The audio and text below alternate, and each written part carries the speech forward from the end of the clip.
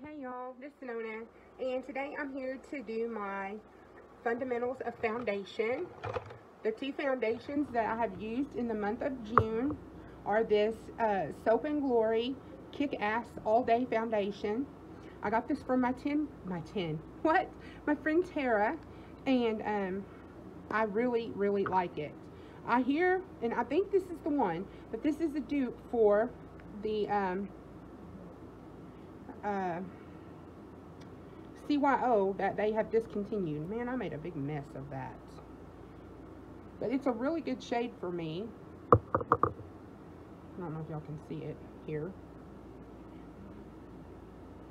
It's a very good shade for me. And I like it. It is, to me, it's more of a medium coverage. But you can build it. I don't think it's full coverage though. Y'all, this is irritating me. I gotta get a wipe and wipe this off. It's driving me crazy, being all over my bottle like that. So just talk amongst yourselves. Anyways, this is a very good foundation. I have really enjoyed most of the Soap and Glory products that I have ever used. I have their One Heck of a Blot foundation, and I really like that one as well. I think they do good foundations. So I'm excited to have that one. It is one of those airless pumps. I like that because, you know, the product rises up. I have combo to oily skin. I would say if you're dry, you might not like this because this claims to be 24-hour and sweat proof, which is totally up my alley. But I think more oily skin people or combo skin would like this one better.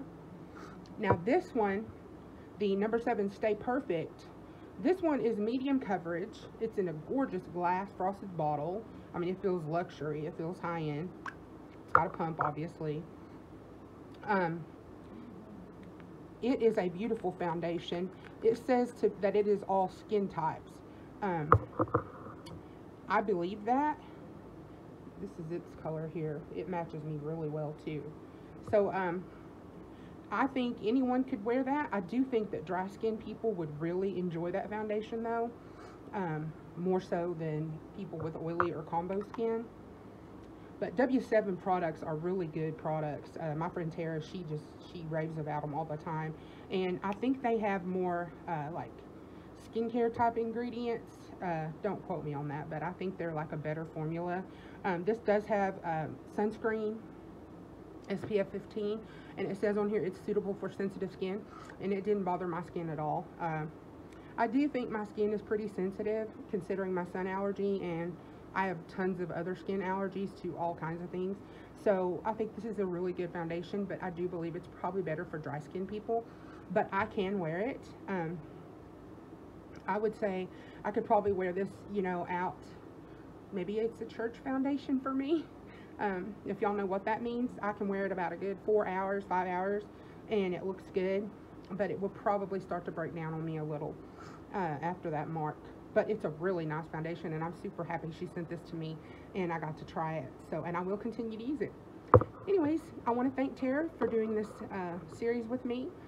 She is the one who came up with this idea. I'll have her what am I talking about? Her channel linked in the description box below. She does all kinds of things on her channel. She does looks and hauls and collections, and she's in a lot of project panning. She's also in my Birthstone Beauty collab group.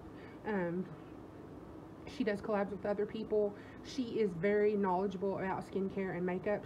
That is her line of work outside of YouTube. And if you need to know anything about skincare, especially number 7 or La Roche-Posay, like those are like 2 of her favorites, and just go over and ask her. She has a wealth of knowledge to share, and I just absolutely love her. She's one of my best friends. So anyways, thanks again, Tara. I love you, girl. If you like these types of videos, please like, comment, share, and subscribe. Hit that bell so you're notified every time I upload a new video. Love to all. Talk to you soon. Bye-bye.